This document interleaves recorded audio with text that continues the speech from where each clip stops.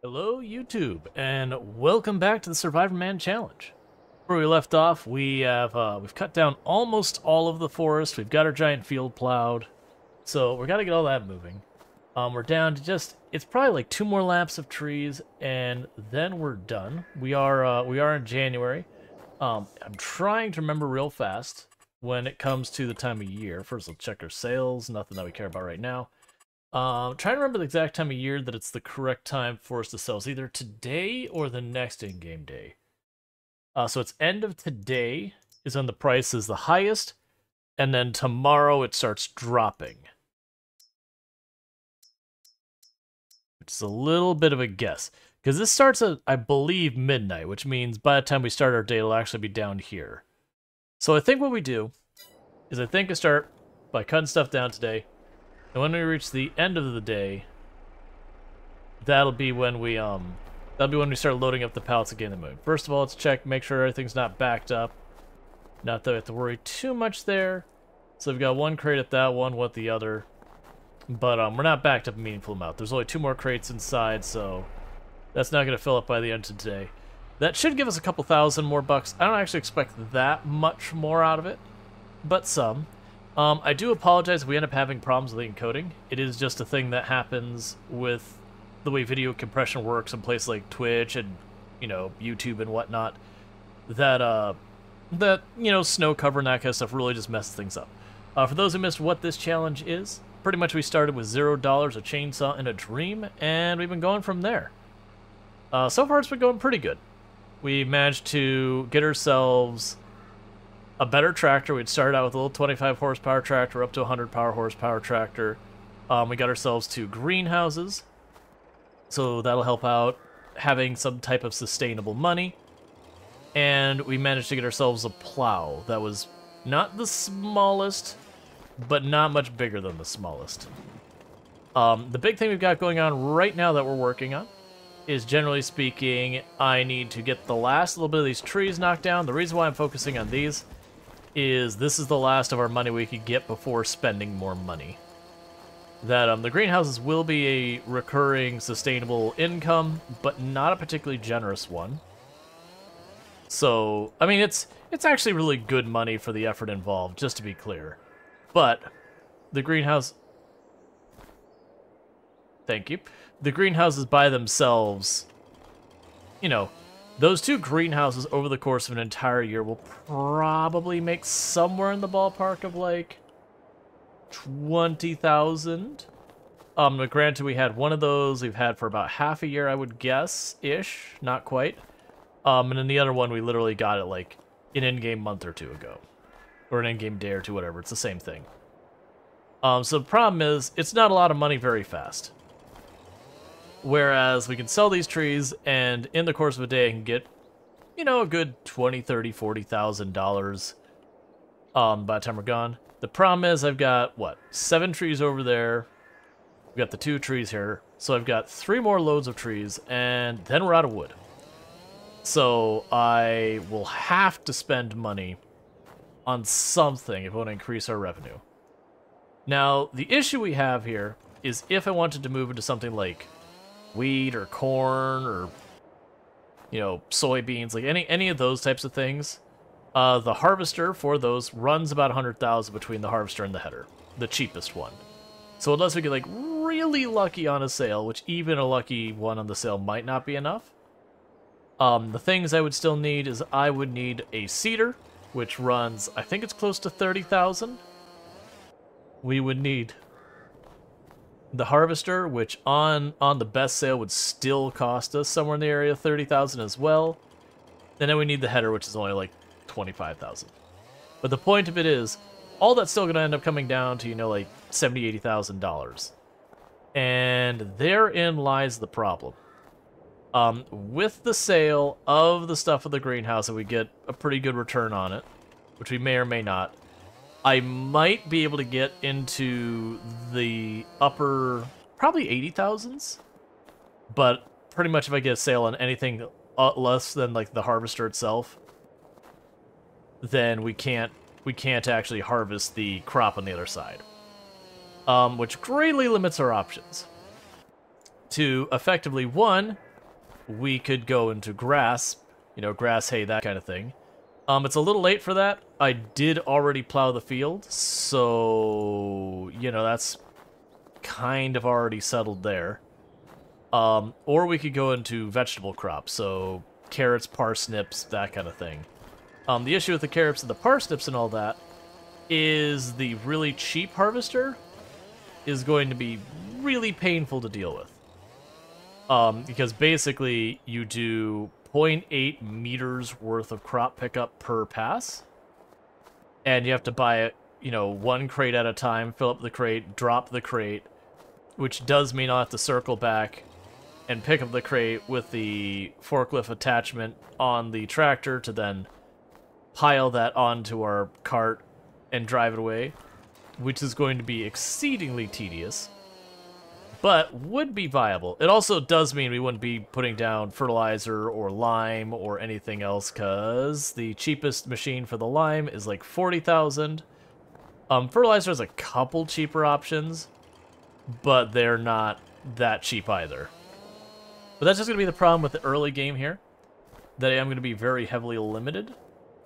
But once I start getting some stable income, will be good. Another possibility that I hadn't really talked through before, but another possibility is instead going in the avenue of getting an animal. So something like sheep. So, for example, I believe, if I remember correctly, the sheep pen is, I want to say, $26,000. So I can get the sheep pen, get 2 sheep, and then with that, I could still get the, still get equipment for doing the grass. It does mean my giant field that I have plowed goes completely to waste for now. But if I go that route, it means we'll get very little money from it in the short term, but we will watch the sheep population slowly climb in our sheep pen. We will get wool, and that does mean we could eventually go into the process of making the wool into fabric, and then the fabric into clothes, and that could actually be extremely lucrative as well. Generally speaking, your money in this game is the processes. You know, take thing X that you make money with, put into building Y to produce thing that's worth more, because each step ends up being usually somewhere in the ballpark of like 1.5 to 2 times the value from input to output. You know, that's assuming selling at peak. So that can be really big.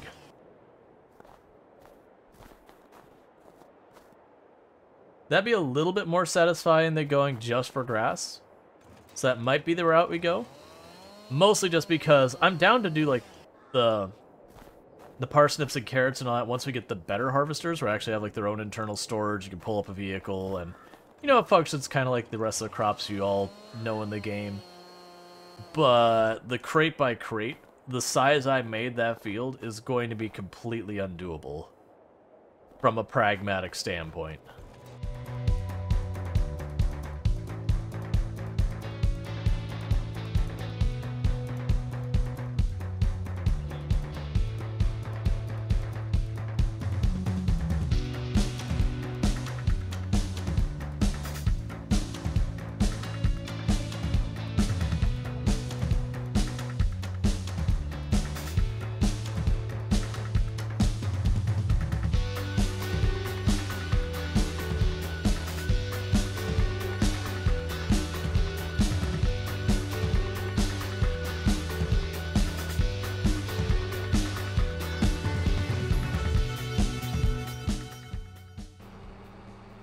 One thing I do look forward to is not doing this lap back and forth like six times an end-game day and all that.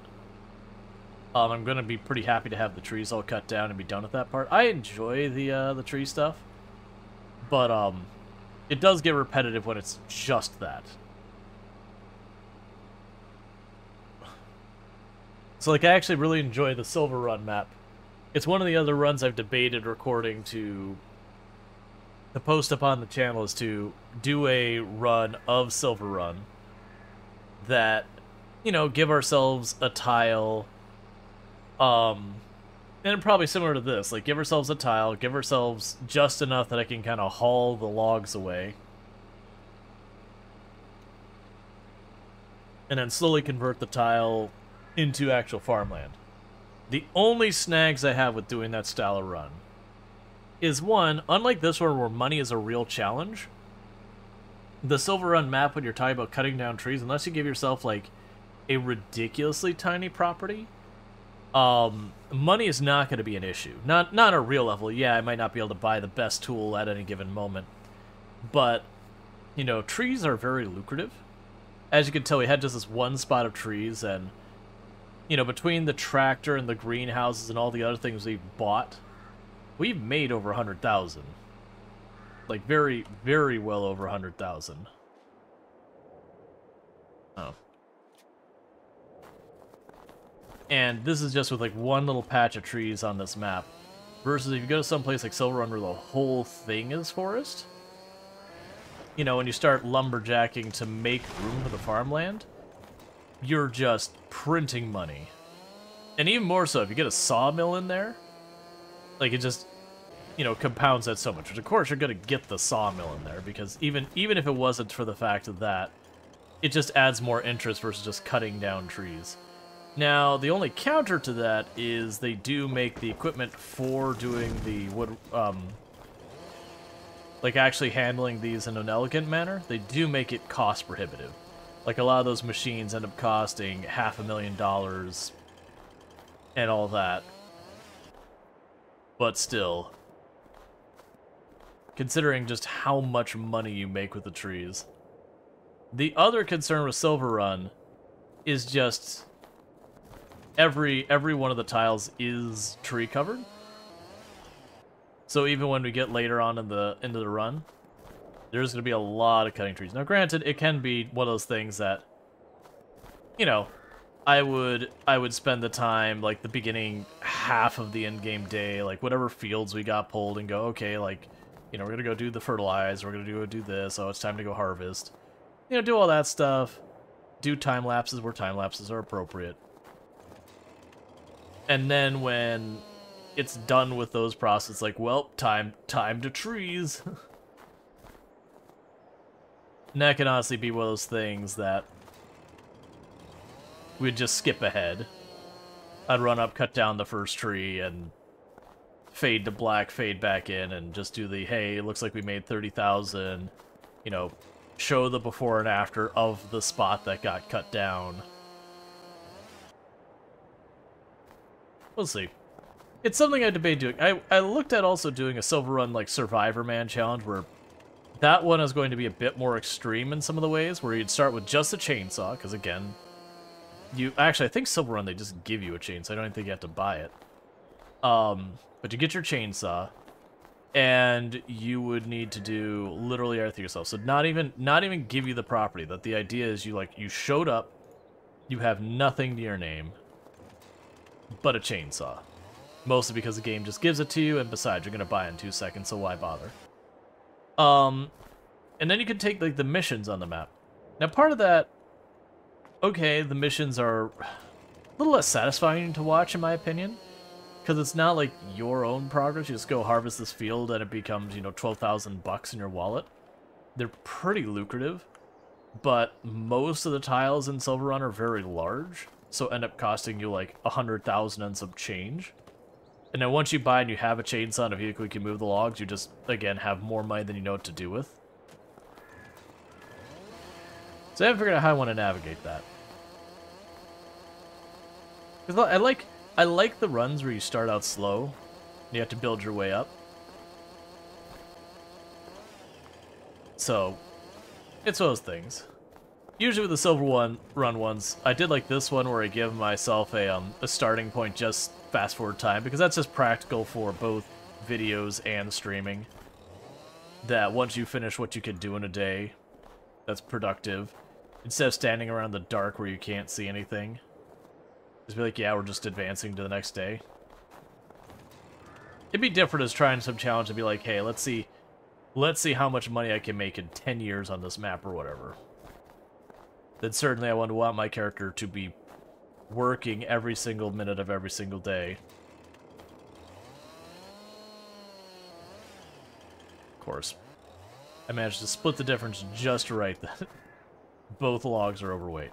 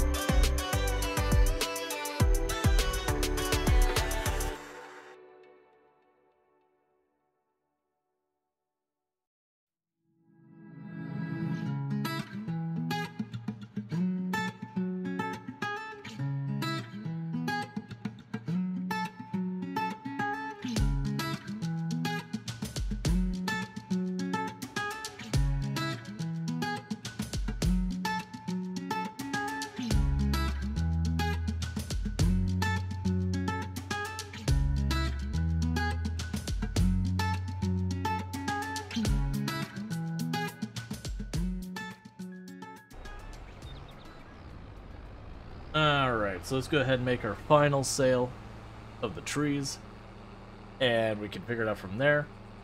After this, we just gotta drop off the stuff from the greenhouse, and that gets our final verdict. So for the trees, I think I'm gonna just be at about 66,000 and some change. I'm less sure about the greenhouse. I would guess it's gonna put us into the mid 70,000s. At which point we'll have kind of tapped out everything I've got to sell. And that's when we have to make my final decision about what the next step is. So this isn't an unusual way to start these kind of runs. Is to figure out, like, you know, how much money you're working with at the beginning before you've tapped out your available resources.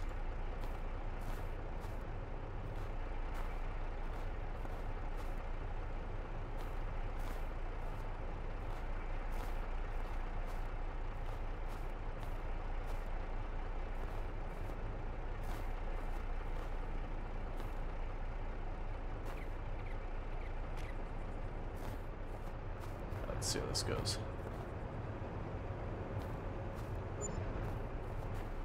Yep. Just over 66,000. So the next move is just going to be going to get our stuff from the greenhouse, load it up on the trailer. Might take me 2 or 3 trips because it is a small trailer and trying to use the forklift attachment. We'll see.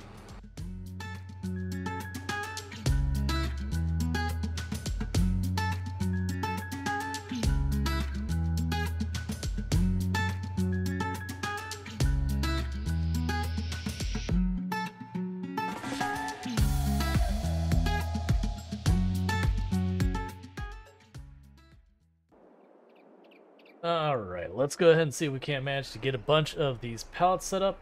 We've got our trailer over there. It has been a while since I've had to use this thing. Remember correctly, we have to lower it to the ground, which we've just done. There's not as much room as you have for a lot of the forklifts with this one. But one good news is if you line this up right, you can actually check on the supplies in there. Okay, so I'm going to get 3 more boxes out of it. So I can actually sit here, wait for the box to reappear, put this down, move forward, pick it up, repeat the process. So it's actually not too bad to stack if you're patient enough to wait for it.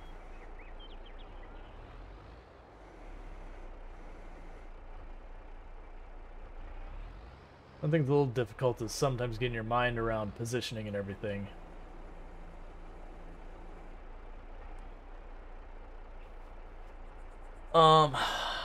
I do wonder if I can actually stack these like 4 high. I don't think we can. I think what'll happen is if we stack it 4 high, I'll be able to pick it up. Like that part will be fine. But my fear is what'll end up happening if I do that is that we'll have too much weight on the back. And it'll have risks of like tipping. We'll also probably dump it when we go to turn. It'll be just very unstable.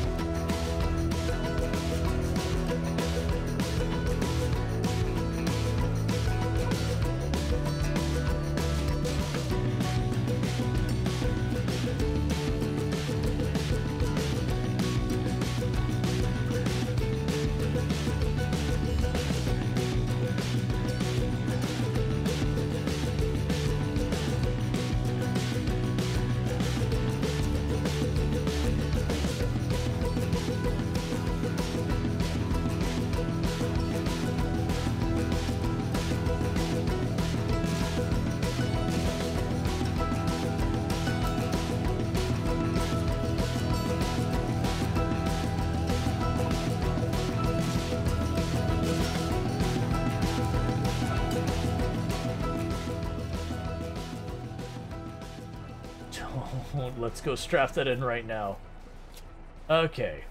You're all strapped in. Okay, I don't know how good this is. I think everything's in now. This top box here is tenuous, but the rest of it all looks solid. So let's go ahead and drop this off, so lower it entirely.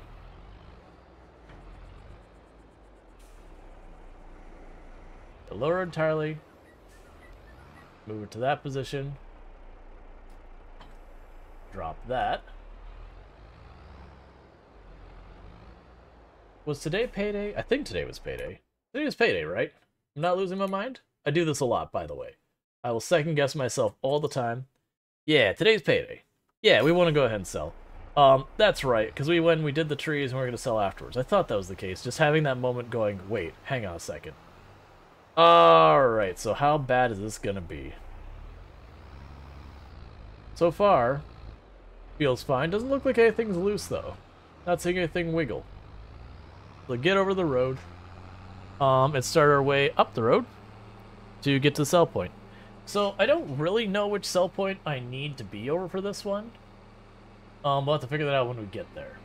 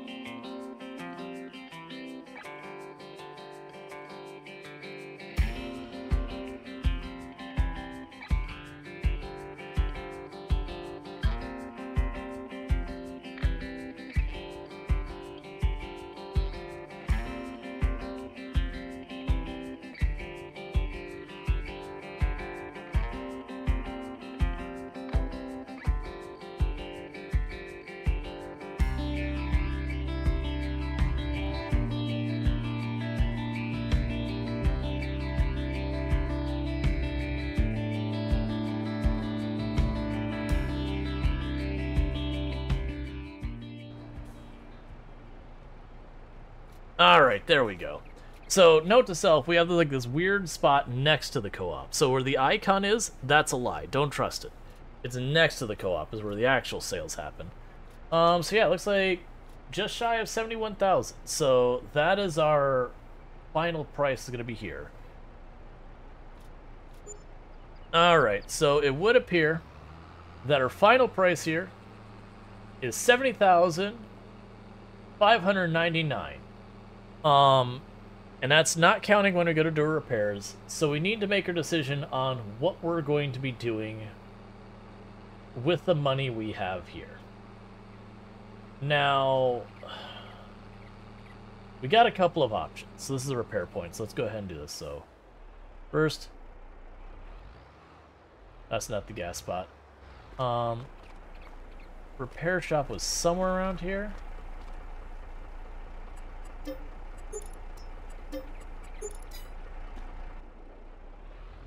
Alright, so that wasn't too bad. Alright, so the decisions we have to make is I can go the route of the vegetables. That'll be exceedingly painful. Like, really extremely exceedingly painful. That's one option. I do have enough that I could get the mower attachment and either a forager wagon or a baler. Not as horrifically painful, but still pretty horrifically painful. I vaguely remember having another idea for an option we can make money. We could go the route of sheep or something of that nature. That wouldn't be the worst. It would still require me to have... So we went that route, I'd get the... If we went that way, we'd burn $12,000 on a mower. That's fine. We'd burn $26,000 on the smallest sheep pen. So that puts us up to $38,000. We would need probably a baler to be reasonable. So we're going from $38,000 to... probably pretty much on the money for what we've got, if I'm not mistaken. I do think I am going to turn off seasons. It's happening. I'm making the executive order.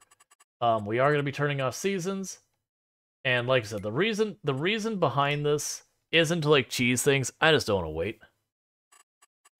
So we're going to do that.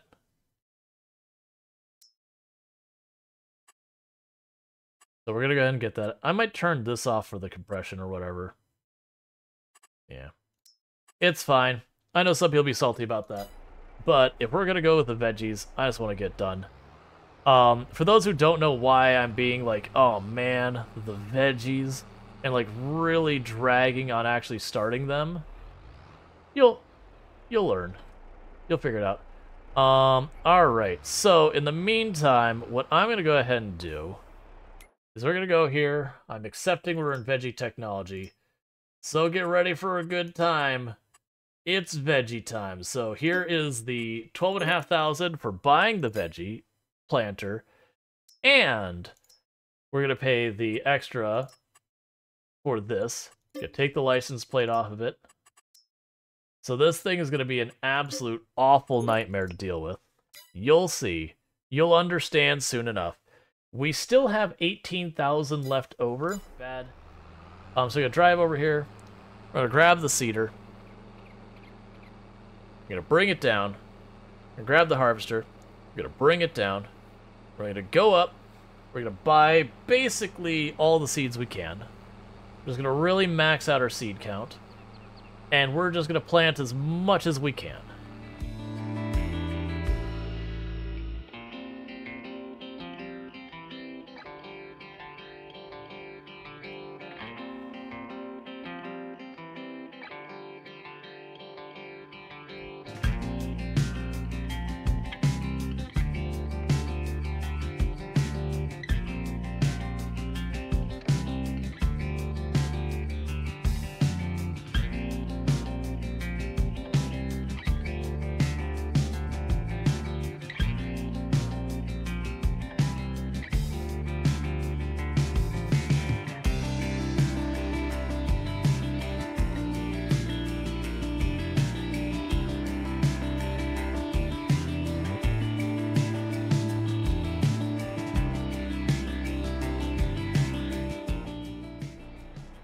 So, buy new boxes here.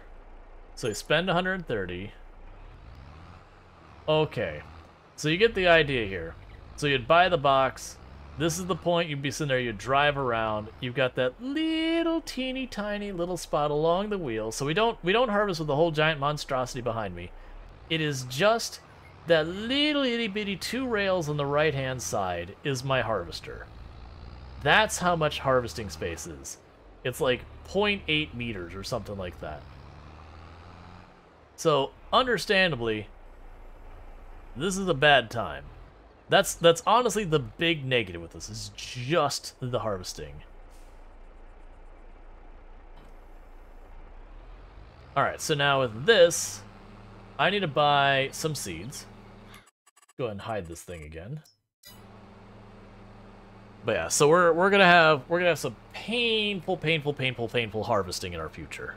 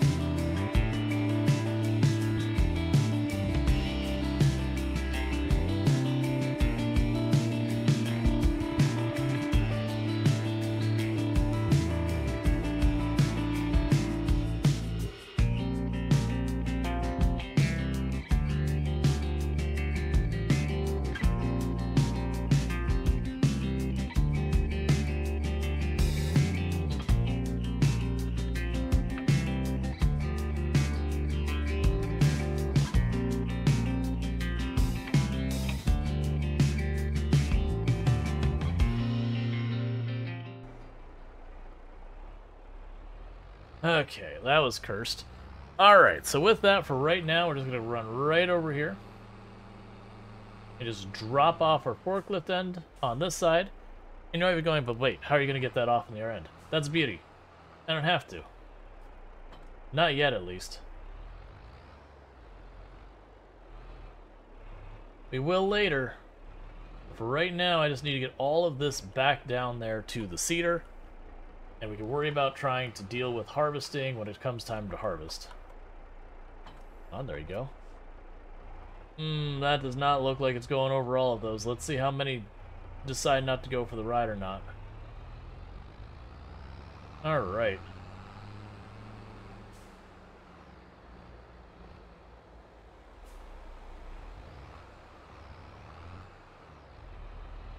So again, we don't need to get all the way back to the entrance. Right now, with where we're going to be planting all this, I'm going to just put it on the corner closest to us. That'll be okay enough.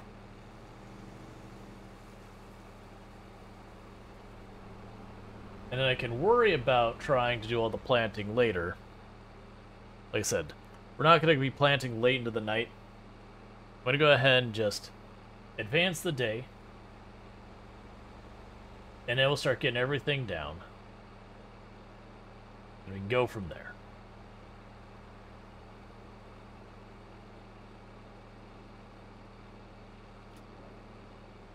And I don't imagine these will just spill out for me.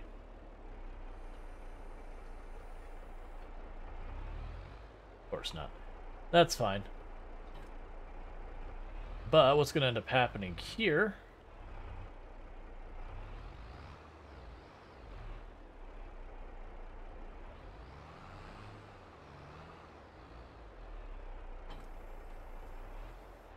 Get you all set. I'll go run over to our home. Oh man, not even a 50% fertilize. Right, because it's going to be penalized from the lime lack. This is going to be terrible.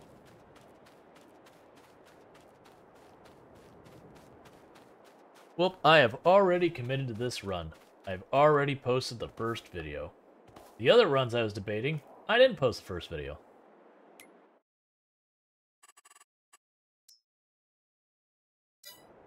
Alright, so with that, we did get our harvester for the root crop. We get to get our planter for the root crop.